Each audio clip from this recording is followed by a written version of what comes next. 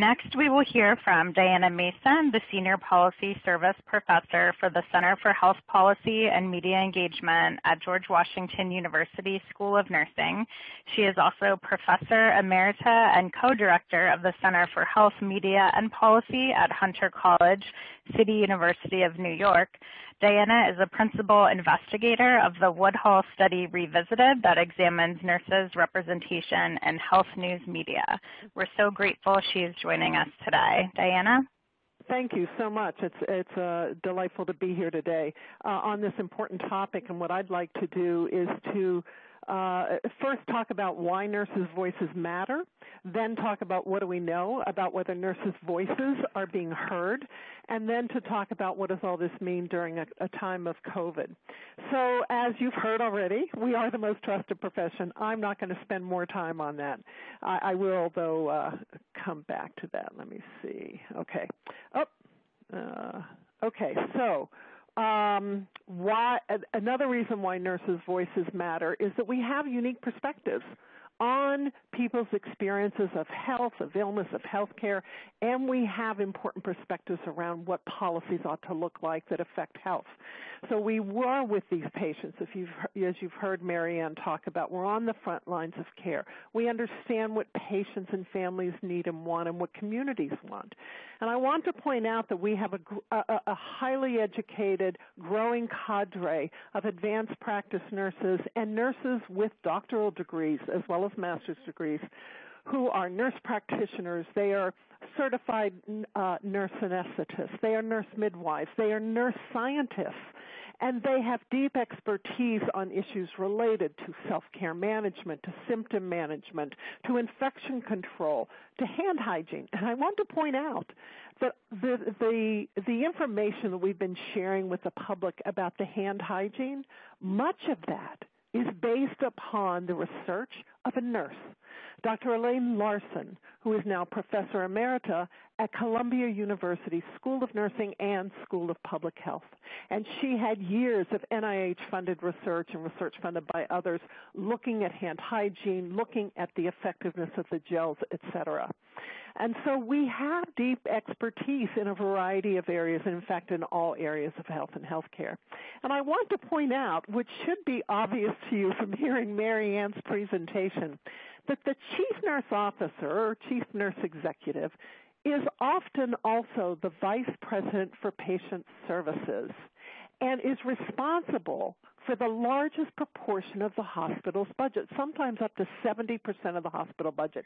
Who better than somebody like Marianne, our chief nurse officer, to talk about what is the impact of budget cuts, the budget strains that hospitals are feeling? What is the impact on patients, on families, on staff, and on the hospital's ability to deliver on its mission to communities as well? I like to say to my journalism friends, remind them that if you're not interviewing a nurse, you may be missing the best part of a story. So I was interested in what do we know about nurses' voices? Are they getting out? And I was very much aware of this Woodhull study, Revisited, Woodhull study on nurses in the media. It's named after Nancy Woodhull, who was one of the founding managing editors of USA Today and was very concerned about women's underrepresentation in news media. And back in 1997, looking at print media, they found that nurses were used as sources in 4% of newspapers, 1% of weeklies, and 1% of industry publications like Modern Healthcare. 20 years later, we have replicated that study. In 2017, we published it in 2018. Nurses were used as sources in 2% of the same newspapers. Weeklies came up to 2%, and industry publications 1%. Now, the difference between 1997 and 2017 is not statistically significant. So we're not saying things have gotten worse, but nothing has changed in 20 years. So we're interested in why. We are the largest group of health professionals in this country and globally. Why are we invisible in news media? And so I and some colleagues did a qualitative study of health journalists looking at what were their experiences with using nurses as sources. And high-level theme, the major overall theme, is that there are biases about women, about nurses, and positions of authority in healthcare, and those get in the way of journalists using nurses and others. I would argue that the same probably holds with social workers, for example, in health reporting. And there were a number of sub-themes that I want to call out. The first is that there are editorial biases in the newsroom that are really embedded in their policies, procedures, and editorial practices. Repeatedly, the health reporters told us, if I'm doing a story that's not on nursing per se, but on healthcare, and I want to use a nurse as a source, I have to justify that with my editor. I never have to justify using a physician. The idea is that physicians have a voice of authority on everything related to healthcare, even though they may not be the best expert on a topic. And again, that includes, you're talking about ventilators, I'd want to talk to a respiratory therapist.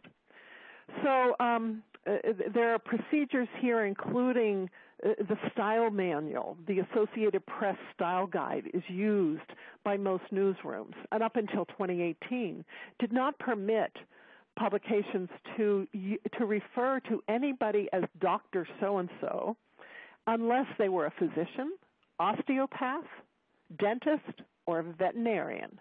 These were largely male-dominated professions when these rules were written.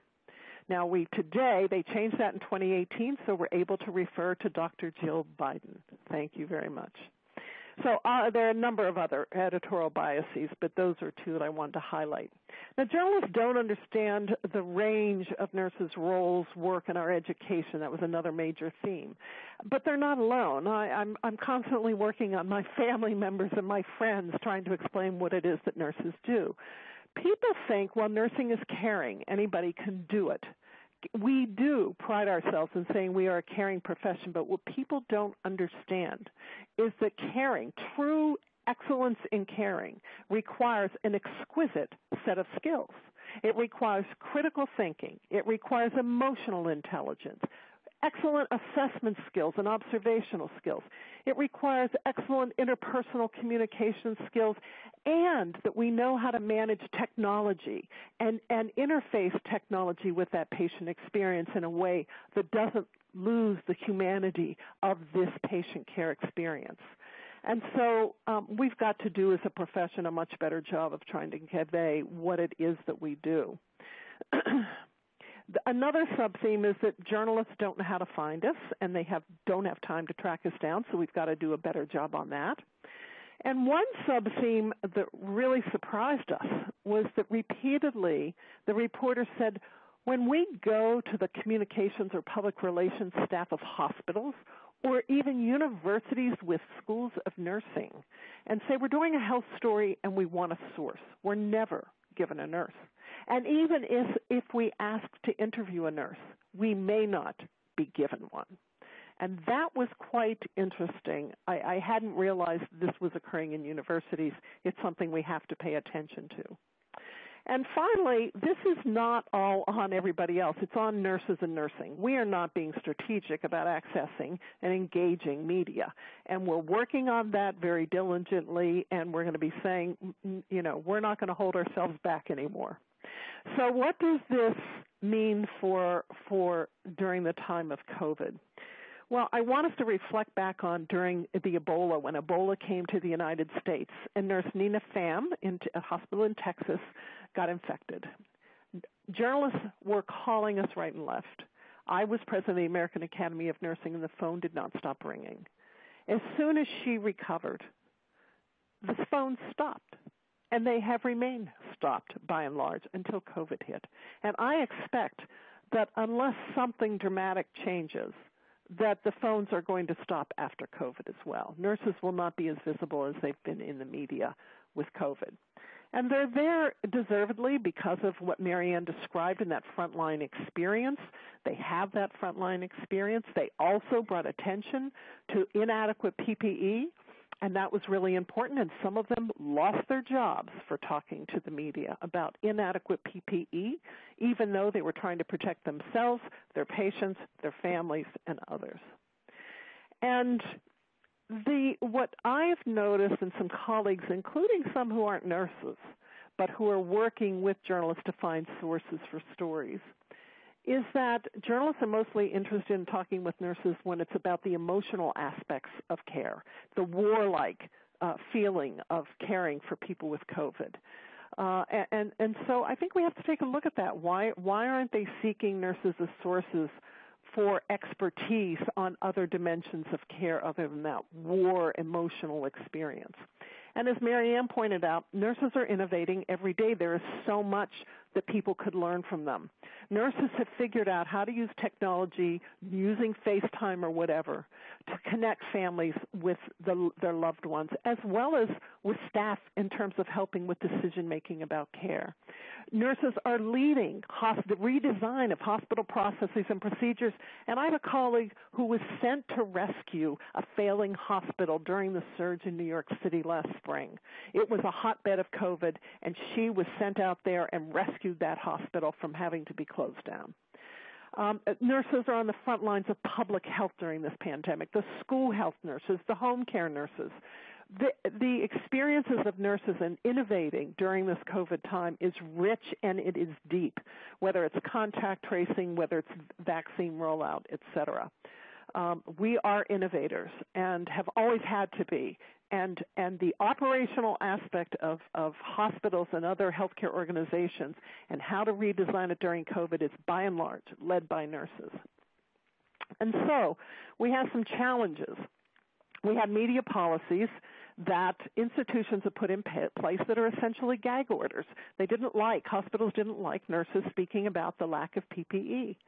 And so there are media policies, and sometimes they're selectively enforced. Not all physicians, in fact, very few physicians, get fired when they speak to media without going through the PR department. Although during COVID, I saw at least 2 physicians who had been fired, and I think one got his job back. So that is a big challenge. Job loss. They know they can lose their job if they speak out or say too much to other people. And there is this fear of speaking with journalists, even off the record. I had journalists saying, I want to interview a nurse about such a topic, and I'll talk to them even off the record because they just wanted to get the information from the frontline nurse. But I have to also point out that policymakers need to start paying attention here. Here's President Biden forming his COVID task force with no nurse on it. No nurse. How could you form a task force on COVID with no nurse, given what Marianne described nurse leaders are doing in their institutions and what you are seeing on TV that nurses are dealing with, and in public health and in school health? There is a nurse on the task force now because of the hue and cry that went up. But why did it take that? Why aren't we coming to mind right away? And certainly relating back to the Gallup poll, nurses should be used repeatedly as trusted messengers to convey messages. And we are speaking out about wear the mask, wear the damn mask. And in terms of the vaccine rollout, the first vaccine was given to a nurse in hopes that it would play on that public trust. But we really should be used as spokespeople much more often than we are. So what do we do about this? I'm not going to spend a lot of time on this, just to say that if you're in one of these first 4 groups on this slide, the newsrooms, healthcare administrators and executives and PR staff, policymakers, or PR staff for universities, I highly recommend that you go back and have a deep conversation with your colleagues about why aren't we using this resource more? In newsrooms, why aren't we using nurses as sources more? And when we use them, what are we using them around, and are we missing opportunities for their deep expertise to inform our stories? And healthcare administrators to look at why are we not using our nurses who the public trust to speak to the public, to give them as sources to journalists, have them do speaking to town halls and public forums, and helping to educate the public about some of these issues. Same thing with policymakers, getting policymakers to know it's not okay anymore not to have a nurse, and I'm saying it's not okay to have a token nurse. Many of these advisory groups that we form have multiple physicians on them because physicians are not a monolithic group. Well, neither are nurses. And it's no longer that you get a token nurse there. You want a rich expertise that nurses can bring, and I would say the same about my social work colleagues and some of the other colleagues. So those are the major points that I want to make. I encourage us to really reflect on how do we think about nursing, and in my organization, how do we tap into the expertise of nurses and support them. And on this slide, I just want to point out the last bullet is a web page where you can find the original Woodhull study, the replication of the Woodhull study, and the qualitative study that I've referred to. And thank you very much. Thank you so much, Diana, for your leadership elevating and advancing nurses' voices.